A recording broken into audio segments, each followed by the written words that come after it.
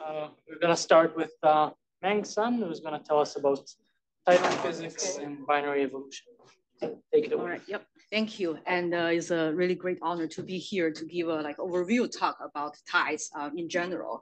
So yeah, specifically today, I'm going to talk about tidal physics in binary evolution. So to begin with, I would like to start with these three effects during the post-main sequence evolution in binaries. So the first effect is that, so when the primary star in the binary system, they become a late type star, for example, RGB star or an AGB star, the stellar radius will expand for more than 1 AU in radius. So all the close-in planets or a secondary star will be engulfed by this expanding star. And the second effect is that instead of waiting for the stellar expansion, if there's if tidal effect is really strong, so tides can bring the second object inward and then to meet the primary star. And then the system could be merger or like mass transfer. And the third effect is that due to the strong stellar wind from, let's say, any of the star, so instead of system shrinking, system will actually expand during the binary evolution. And for this case, all the close-in binaries or stars will be survived from merger or mass transfer. And let's see a real case, like a real study for this three effect.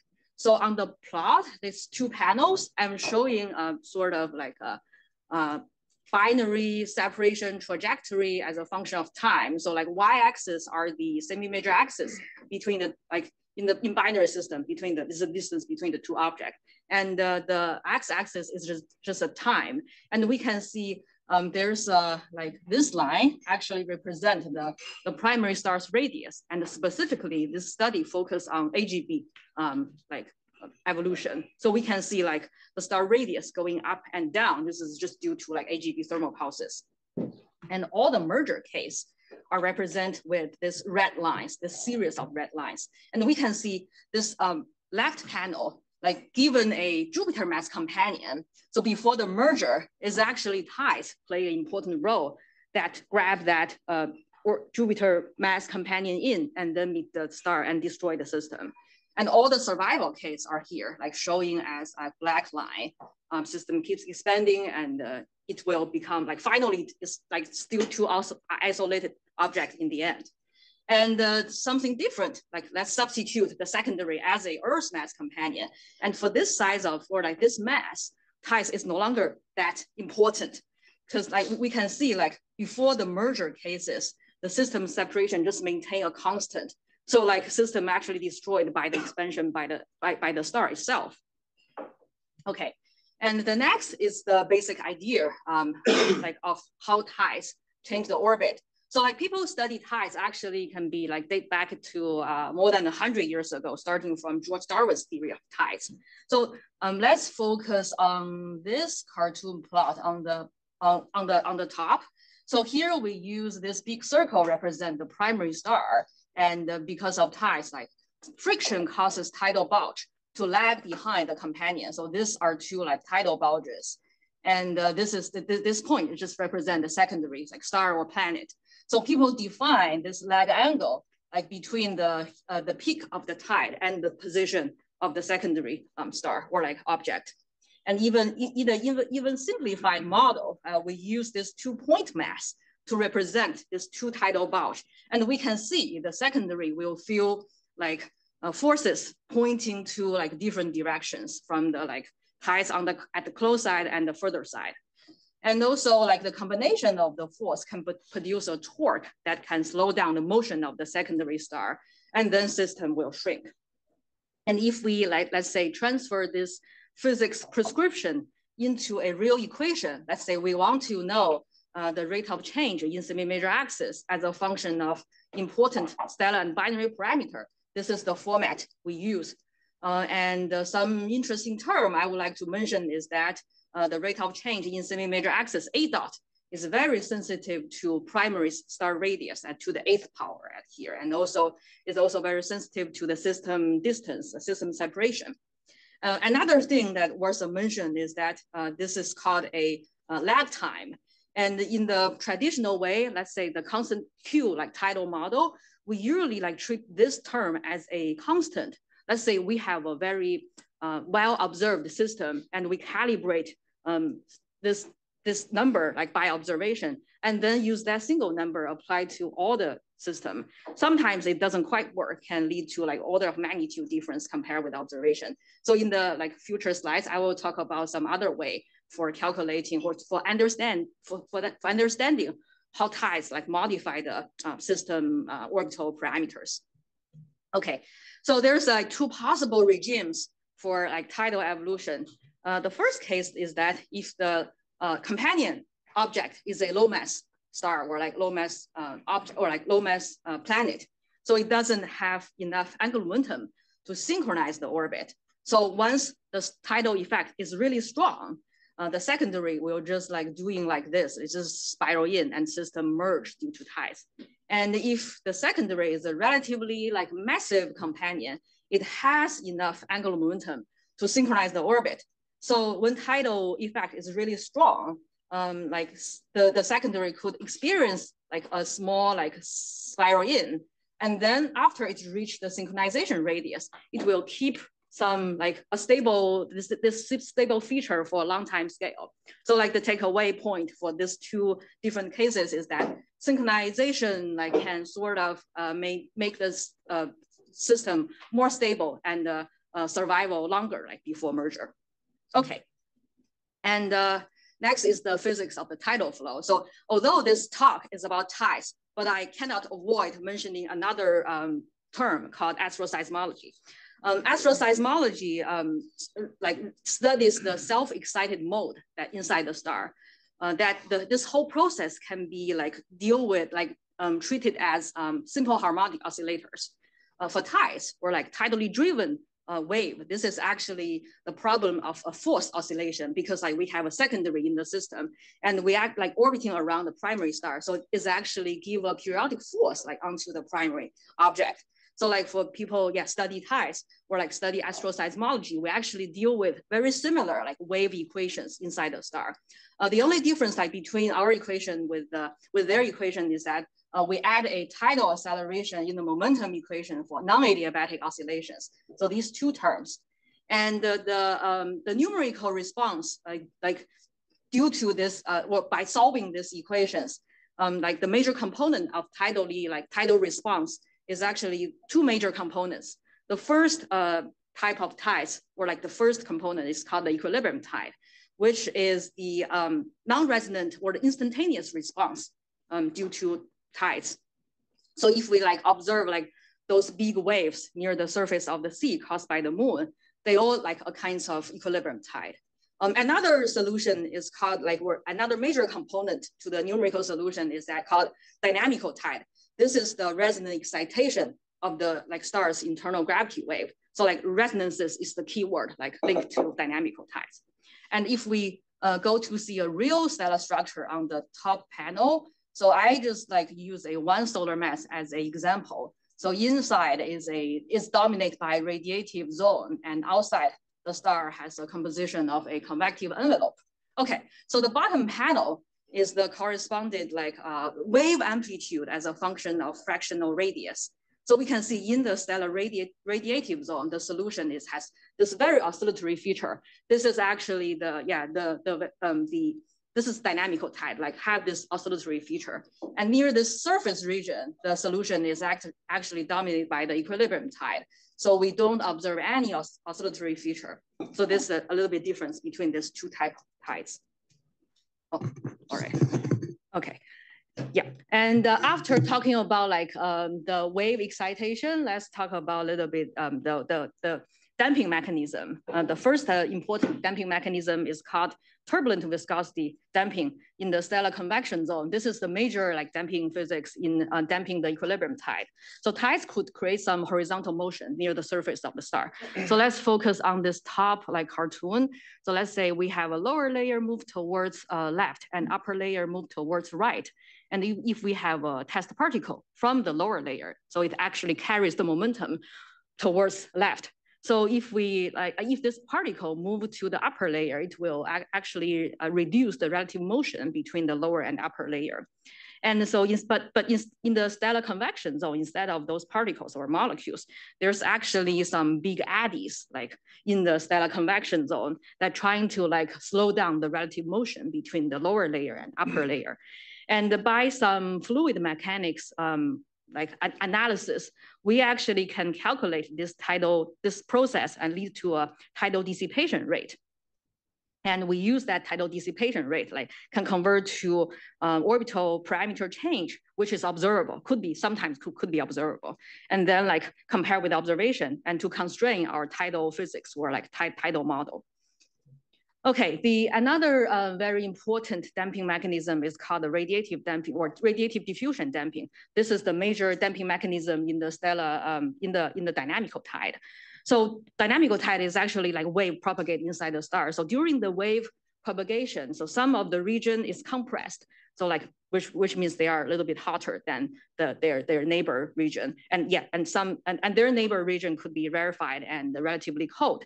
So heat can diffuse from this hot region to cold region. And if the heat diffusion distance is greater than the wavelength, so I would say like this wave will be strongly damped or strongly affected by this radiative damping. So on this plot, I'm just trying to give you guys a real idea how radiative damping can cancel the wave-like response. The black dash line represent the adiabatic solution, which means we don't take into account of radiative diffusion damping. Sorry, this plot here, I'm showing like wave amplitude, excited like high order G mode or like internal gravity wave. This is a wave amplitude as a function of a fractional radius. So like if we don't consider any radiative diffusion damping, the tidal response is still have this wave-like or like oscillatory feature. But if we running the non-adiabatic solution due to tides, the behavior is actually like of the wave is just have a very smooth function like inside the star. So it's more close to the equilibrium tide solution. Okay, and so we are sort of finished those physics, like important physics in tides. So let me introduce a tool that called gyre tides, which is the new open source code to model like stellar tides or like tidal tides in binary systems. So regular gyre actually deal with free oscillation like equations or like solving for like eigenmodes or eigenfrequencies, eigenfunctions in the inside the star, like self-driven mode.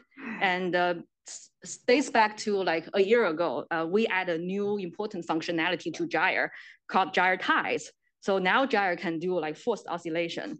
So the reason why I introduced this open source code is that this is the only open source code for calculate the stellar response. And we have an active maintenance team just trying to just keep updating year by year, yes. And also, like I said before, the traditional way for calculating tidal dissipation rate could lead to a big problem when compared with observation. Let's say we usually kind of like by the constant Q model, we usually like overestimate the orbital shrinking rate and sometimes underestimate the orbital circularization rate. So yeah, so the gyre tides doesn't suffer with these limitations because we don't do any approximation. So this full numerical solution, like for like solving those like tidally forced equations. And gyre tides has also has wide applications. I would say that for any of the massive star in binary systems, we can just feed in the code with a stellar profile and also as well as a binary configuration. We can calculate the tidal response onto that massive star. Okay, one of another motivation that we develop gyre tides is that there's new types of star have been discovered after like Kepler launched. This is called like heartbeat stars or like heartbeat phenomena. The name of the heartbeat actually comes from its light curve. So we can see like the light curve of this system is just doing like, it's more like a cardiography. So just like a doctor diagnosed patient by seeing the cardiography. So astronomer or astroseismologist or people study tides, we can actually probe the inner structure of the star by checking those light curve. And the strongest peak at the center here, this is actually caused like measured by the equilibrium tide. So that means when there's a secondary star pass nearby the periastron, so like the star will be a little bit like reshaped, so like causing this major peak right here in luminosity or like flux variations. And we can also see like some small oscillatory feature. This is just caused by the resonant excitation of the star's dynamical tides when the secondary is no longer near the the binaries periastron. The heartbeat phenomenon is more observed in massive binaries, and they are all in like very eccentric binaries. Okay, although like I spend most of my time, right, starting from my PhD, like doing 1D simulations, but I do have some, we do have some like fancy movie to showing this heartbeat stars. So let me just start with maybe one cycle here. I hope that works. I can't see the bar. Let me just try close the laser pointer.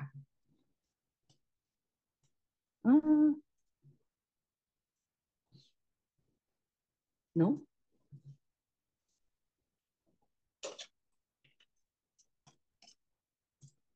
Whoa, sorry. I don't know how to turn off this laser pointer. So then, because there should be a bar that I can start play the video. Let me try, maybe. Oh, wow.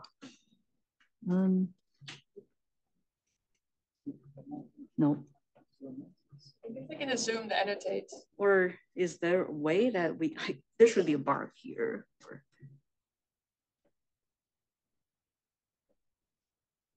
Oh, right here, I saw that, yes. Great, thank you, Jared. Okay, so you guys see like, okay, this is near periastron. We see a strong peak, and even like the star away from the periastron, we observe some oscillatory feature near the surface of the star.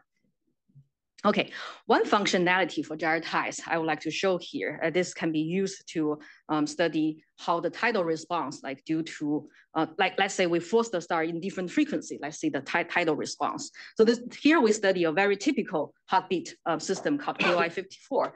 There are two A-type stars orbiting each other, like mass around 2.3 and orbital period about 42 days.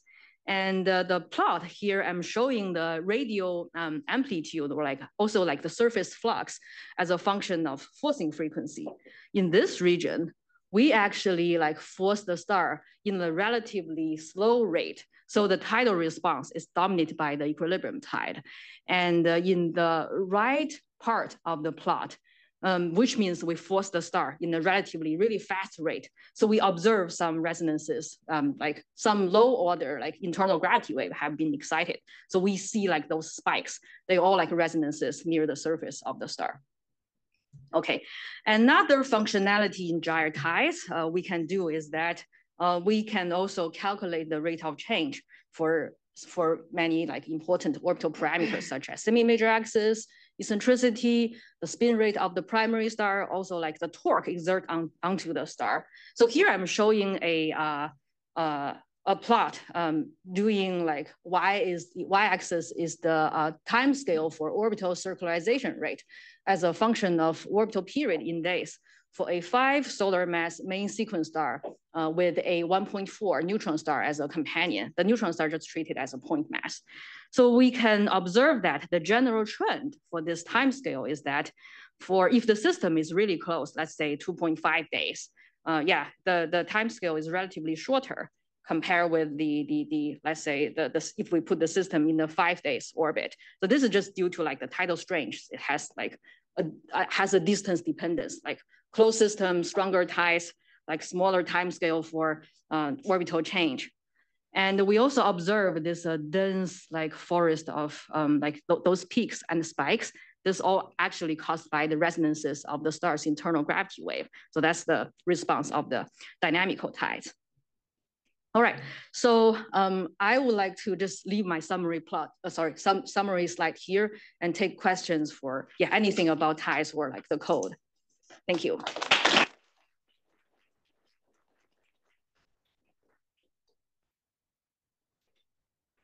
questions. Let's just get the. Yeah, sure. Oh, there's a mic. Okay. It might be off.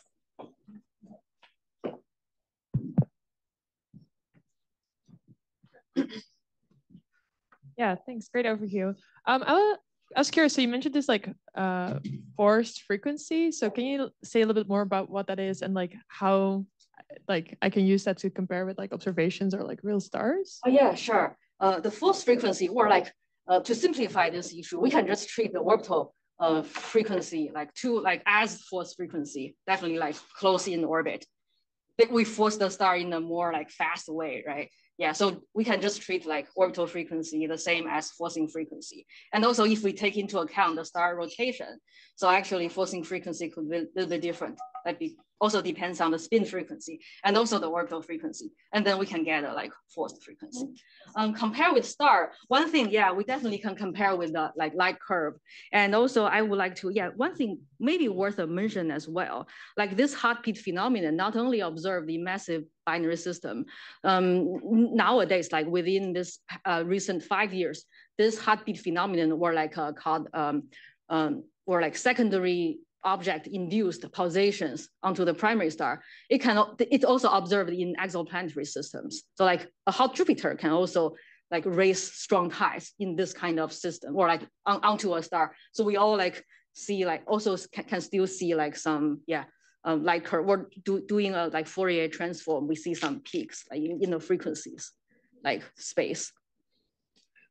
Yeah.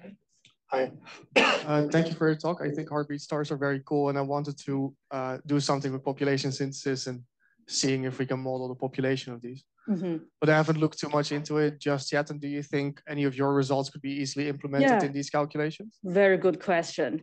You know, like one thing I'm kind of worried, like let's say, can we like really, let's say, write the tidal dissipation rate as a function of some stellar parameter that is easy to, let's say, getting from Mesa model or some like global quantity of the stars. For equilibrium tide, that's okay. But for dynamical tides, you know, like it also depends on like those like strong like spikes makes me kind of worried, or like whether if there's a strong resonances really sensitive to stellar structure. And those, let's say, where's the convection or the radiative convection boundary? Where's that? So like very sensitive to that. So maybe like for that situation, let's say I want to write energy dissipation rate or tidal energy dissipation rate as a function of star mass or star radius or like system separation and so on. It's really a challenge. We may lead to a very, inaccurate A dot or E dot. So this is my worries, but maybe to the first order of magnitude, at least we can get the equilibrium tide response. So yeah, but like definitely better than constant Q model.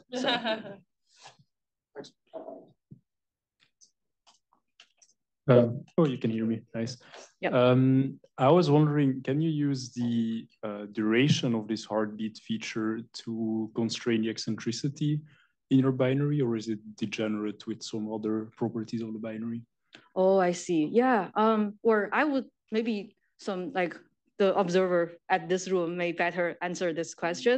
I would guess yes, like duration or maybe residual of the like the signal can also like or just if we have RV, we can just solve the like we can have an orbital solution, and then orbital solution definitely contains the eccentricities, also like period or. Yes. But most importantly, you should be able to constrain the inclination. Oh yeah, right. That's much harder to do. Ah, right. Yes. Yes, right. And the solution of ease. So in a typical eclipsing binary, you need RVs and the light curve to get E sine omega and E cosine omega. The solution for that is much more unique in the photometry from a heartbeat alone. I see. Yeah. So definitely more constraints for like or even eclipsing binaries. Sure. How much? I love gyrotype. It's beautiful. Thank you. I wanted to ask you. So I imagine that in any case, it is solving the equations in a linearized way. Oh right. Yes. That's so. I was wondering if in the heartbeat stars, could there be some nonlinear effect? Because it looks like the deformation is quite large, at least from the plot. I'm not sure if it's the case, but could there be some nonlinear effects that come into play for heartbeat stars? This is a very, very good question. There's a third damping mechanism I didn't mention at my talk, is the nonlinear damping. When that phenomenon is, important, we really need to worry about like nonlinear damping or nonlinear effect, or like when even the excited the amplitude of the wave, if it's bigger, that could lead to like nonlinear physics.